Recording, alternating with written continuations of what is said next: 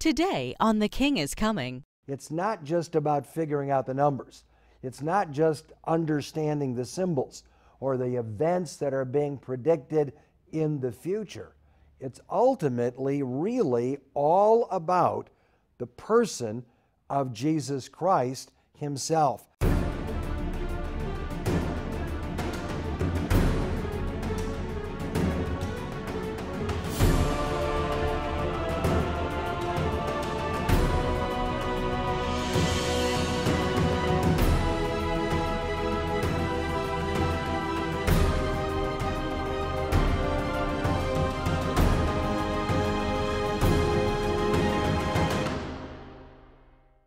Hello, I'm Ed Heinzen, and I want to be your teacher.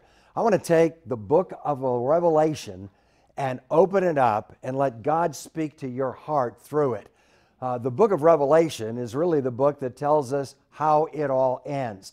The bookends of the Bible, Genesis, how it all begins, and Revelation, how it all ends, really holds in the theological content of the message of the Bible from one end to the other.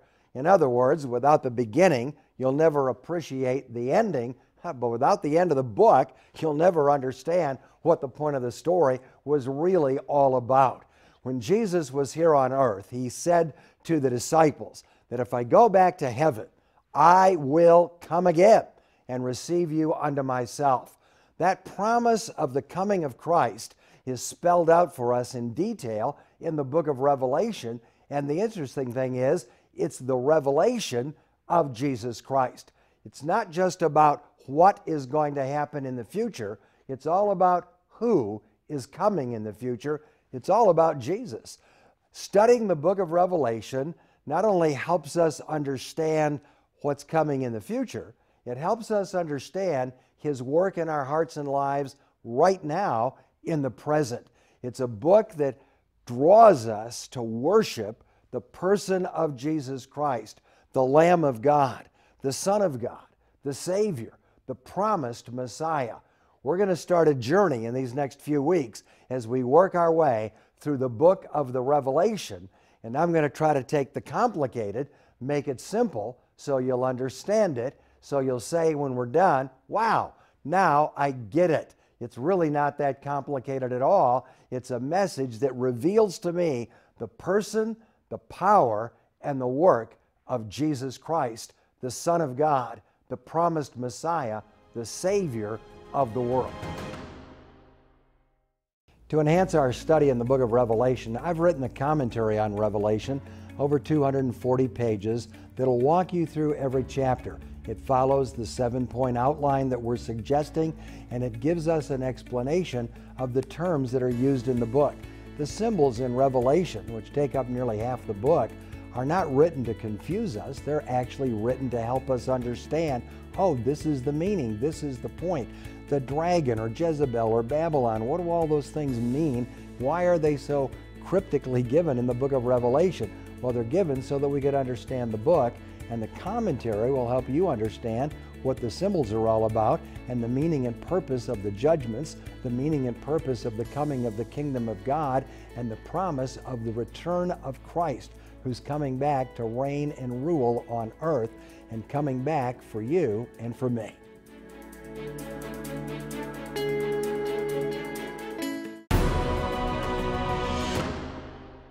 The book of Revelation is the most fascinating book in all the Bible.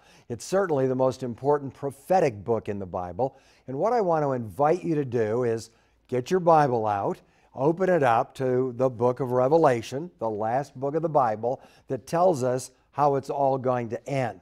And you might want to get a cup of coffee, sit down with me, and I'm going to walk you through the book for the next 8 weeks to help us understand what is the message of this book really all about.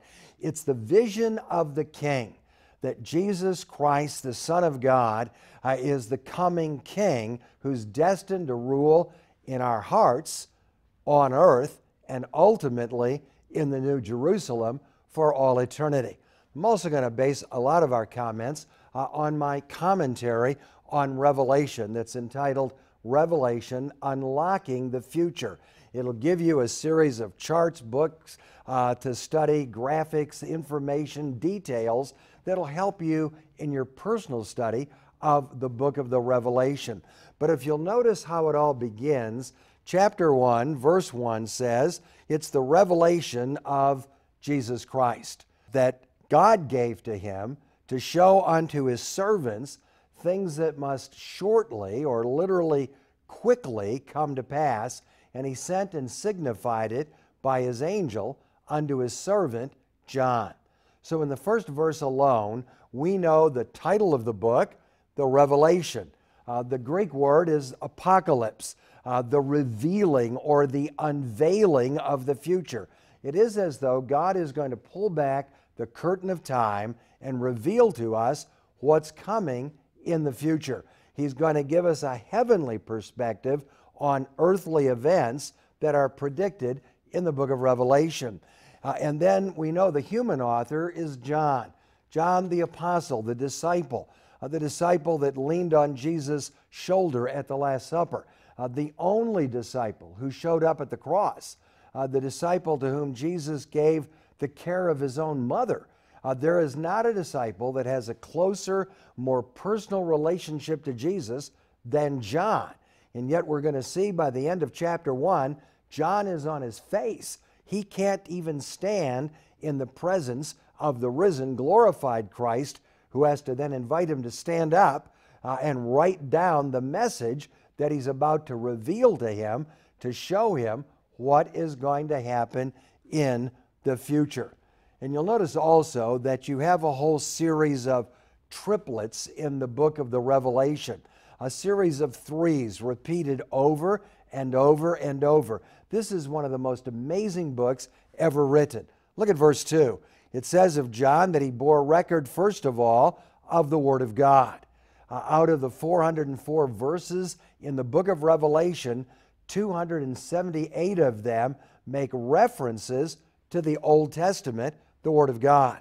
John is assuming his readers have read the Old Testament, that they're going to understand the significance of a symbol like the Lamb, or a name like Jezebel or Babylon or whatever, that there's meaning to these things, and the symbolic language of Revelation is not meant to confuse us. It's actually meant to make the understanding of the book easier for us. He bore record, first of all, of the Word of God, secondly, of the testimony of Jesus Christ, and thirdly, of all the things that he saw. If you like to mark things in your Bible, you might circle that word saw. It's a vision of what John saw in the future. There are times that he's taking his symbols from the Old Testament, the Word of God, from the New Testament, the testimony of Jesus Christ, and sometimes he's just writing down what he saw. We'll see one passage where he says something flew by. It had a face like a man, long hair like a woman, and fire shot out the back end of it.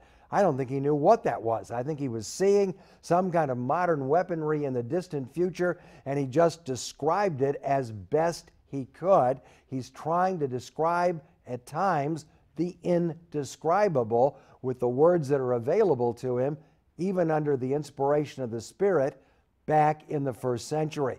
So it's like somebody trying to write down everything they saw in a movie. Star Wars is showing, and you're writing it down as quick as you can. And so there are times the Greek in the original is even a little bit garbled grammatically, because he's literally giving you a "I saw it this way" kind of an account of what was appearing before his heart and mind in these chapters in the book of Revelation. And then you have another triplet in verse 3. He says, "Blessed is he that reads this, they that hear the words of the prophecy, and those that keep the things that are written therein."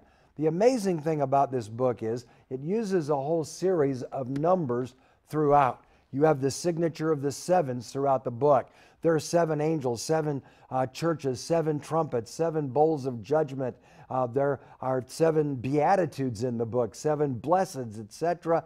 It's an amazingly written piece of literature from that standpoint, but it's the revelation of God's truth to us about the future. Not only is the book organized in that fashion, but you have a whole series of threes and sevens and fours that are unique to the book of the Revelation. But I want to remind us from the very beginning, it's not just about figuring out the numbers. It's not just understanding the symbols or the events that are being predicted in the future. It's ultimately really all about the person of Jesus Christ himself. It's his revelation to us of a message of the future. Now, the letters that are included in the book are addressed to the 7 churches in Asia Minor.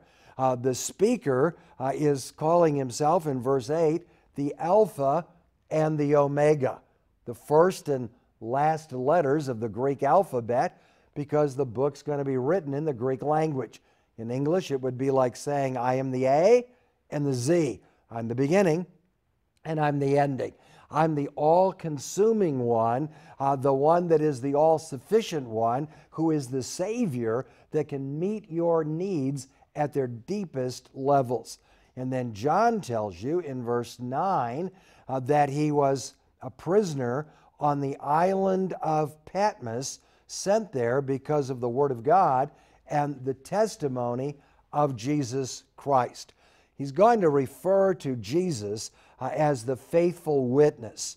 Now, the Greek word for witness is the word martyria, from which we get the English word martyr, that a person who gives a witness, a testimony. You'll hear a preacher sometimes say, could I get a witness? In the ancient Christian world, that meant you had to be willing to stand up for what you believed, even if it was going to cost you your life. The witness was giving a testimony of his faith and confidence in the person of Jesus Christ. And John is reminding us Jesus himself is ultimately the faithful witness, the one who gave his life on our behalf, the one who died in our place. And yet he's going to picture him in this first chapter as the risen Savior, the glorified Savior. He's the one who's going to appear to John on the island of Patmos. Patmos sits out in the Aegean Sea, about 40 miles off the coast of what today is Turkey. It's about 40 miles from Ephesus, where John was serving as the pastor of the local church. The church planted by the Apostle Paul, pastored later by Timothy, and then by John. There's not a church in the New Testament that has a greater heritage than the Ephesian church.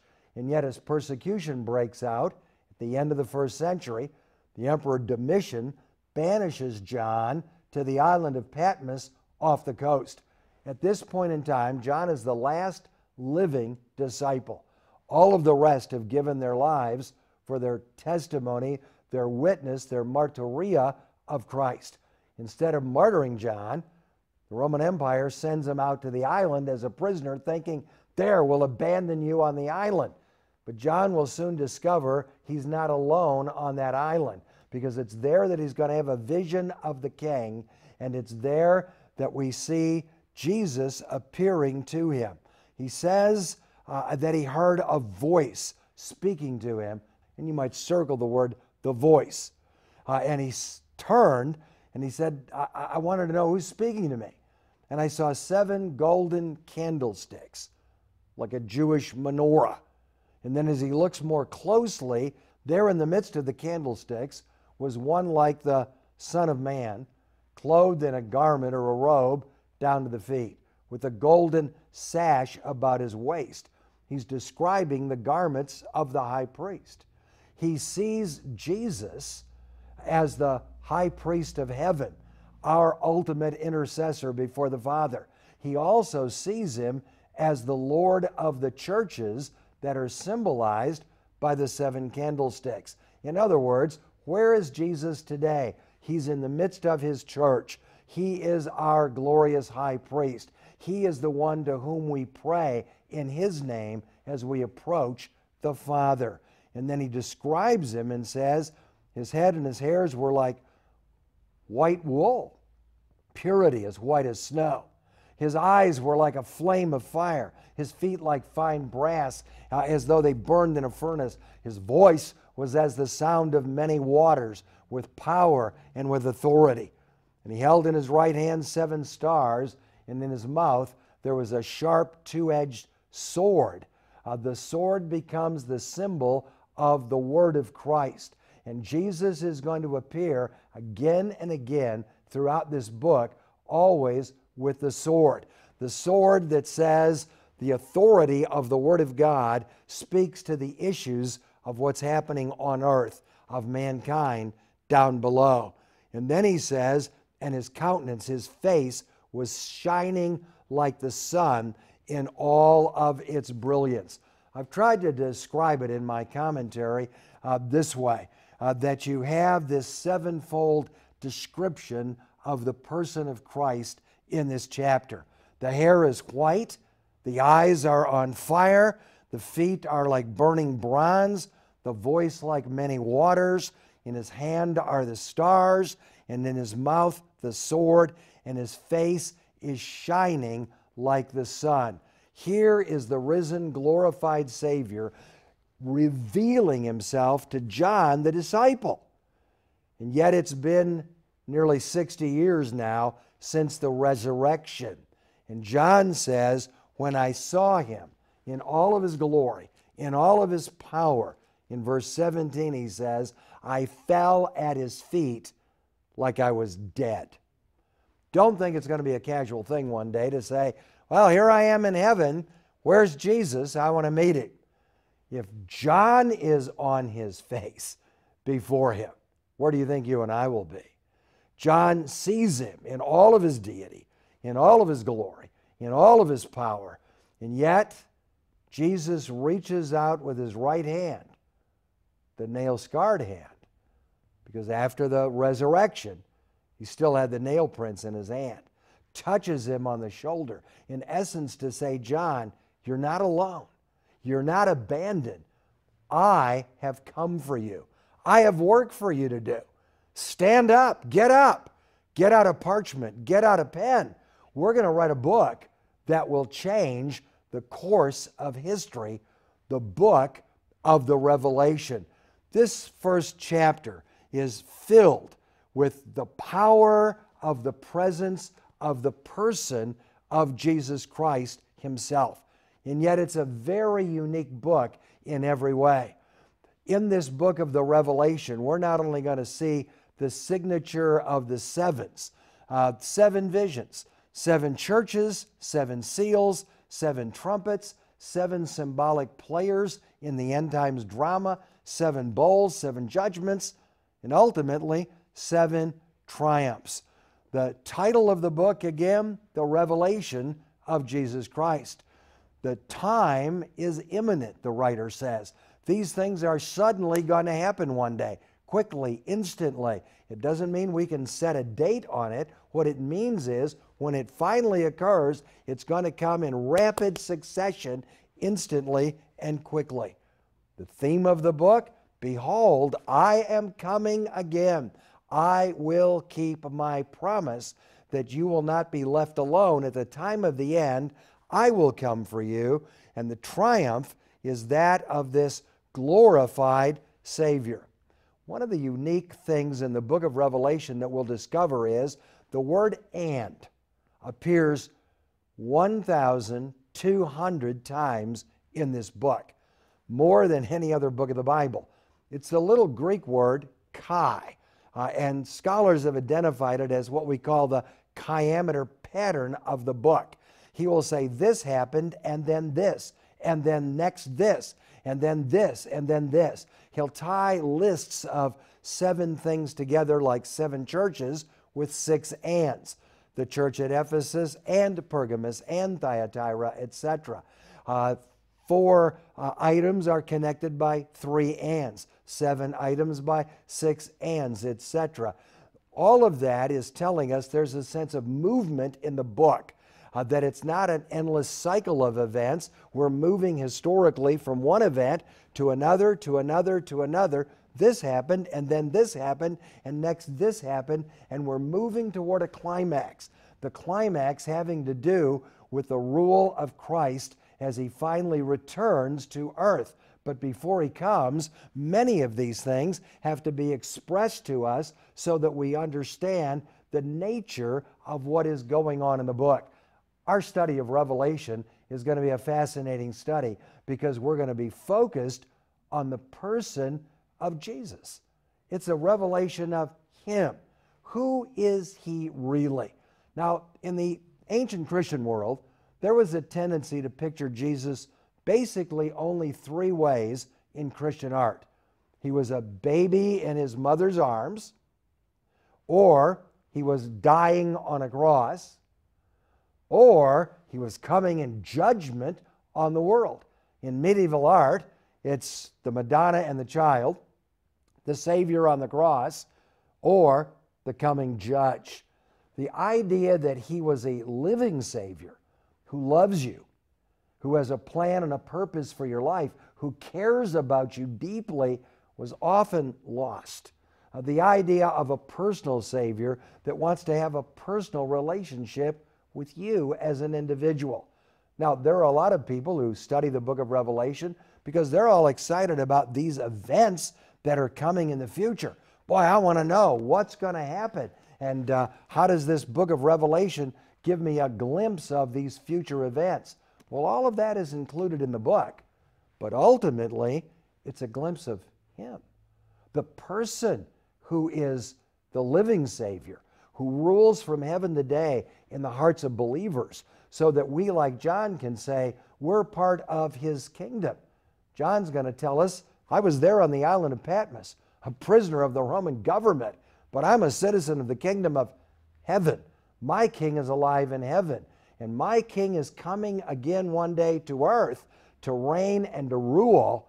But before He comes to reign and rule on earth, we need to know that He's reigning and ruling in our hearts and in our lives. So as we begin this study of Revelation, I want to invite you to open your heart and your mind to the coming King.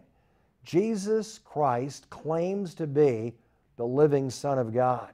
I and the Father are one, He will say. If you've seen me, you have seen the Father. He promises that He's coming again in the Father's name. He's coming to rule on the earth. He's coming to rule in eternity. But in the meantime, He wants to rule in your heart, in your life.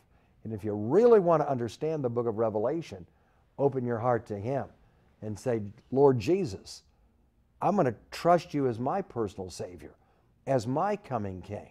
I'm going to put my future destiny in Your hands, because that's where it's safe, that's where it's secure, and that's where I can confidently know I'm going to have a relationship with You forever. I'm going to have an eternal destiny in that New Jerusalem this book talks about, in that heavenly eternal city that's coming in the future.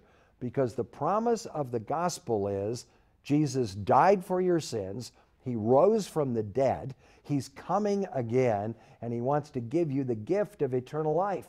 But at some point, you and I have to say yes to that offer. Indeed, we're going to discover the King is coming.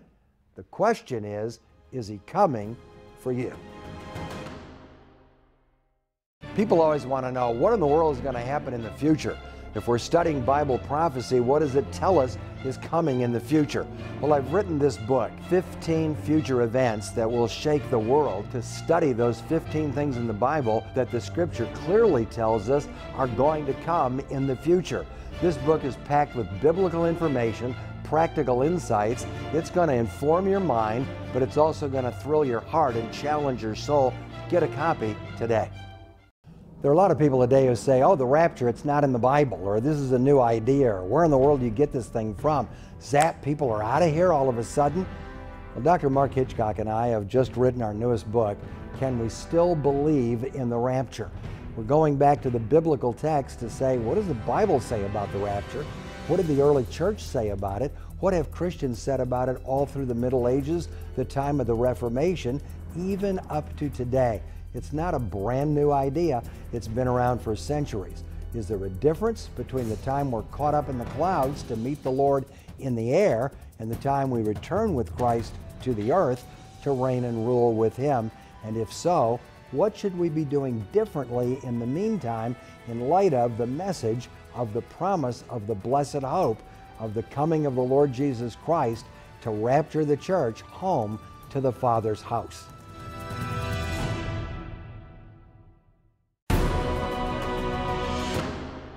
My guest today is Dr. Mark Hitchcock, an expert on Bible prophecy. Mark, when we study the book of Revelation, it has a lot to say about wrath. The judgments that are coming are the wrath of the Lamb and the wrath of God. How do those wrath passages relate to believers as opposed to unbelievers?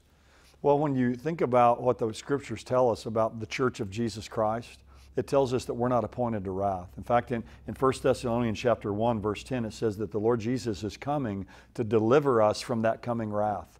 And I don't think the wrath there's the wrath of hell. I think it's, in the context of the book of Thessalonians, it's that wrath of the future day of the Lord, a time of tribulation that's coming. Yeah, the Thessalonians message seems to be set in an eschatological framework. It's all about the coming of Christ. Right, and he says he's going to come, and by his coming, he's going to deliver us from the wrath. In fact, in 1 Thessalonians 5:9, it says, we're not appointed unto wrath. Now, all the views of the timing of the rapture, whether you believe Jesus is going to come back before the tribulation, or the middle of the tribulation, or the end of the tribulation, they all agree that we're exempt from wrath. So the question is, when does the wrath start? And what means will God use to deliver us from that wrath? And you and I would both agree that the whole time of future tribulation is a time of God's wrath. It's not just the last half or the very end of it. The whole time period is God's wrath. And if it's all God's wrath and we're delivered from the wrath, then we have to be taken out before that time period begins. Yeah, you've got to get the church out of here, up to heaven, to the marriage before she's ready to return with Christ. And what happens in between that time seems to be that time of tribulation and judgment in the book of Revelation, because it keeps saying, as Jesus opens the seals, it's the wrath of the Lamb, and then later the bowl judgments are clearly called the wrath of God, and those wrath passages seem to be talking about the unsaved world. No, that's right. And you know, we all agree that the wrath gets worse as you go along through the tribulation. It's ratcheted up. The birth pangs get closer together and they get stronger. But that doesn't mean that at the beginning it's still not God's wrath, because even the seal judgments that open the tribulation, those are being opened by the Lamb.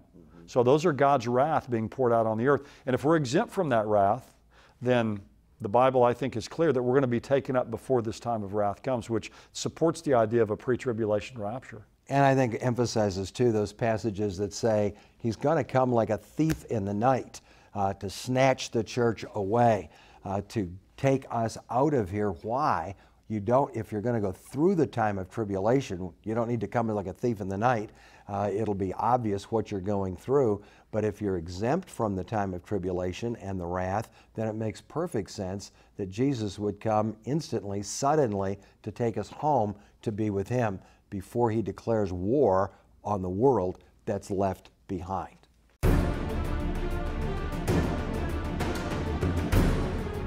World Prophetic Ministry is a 501c3 nonprofit organization, and your gift is tax deductible for the amount that exceeds any fair market value of the materials or resources you receive from us. Thank you for your support.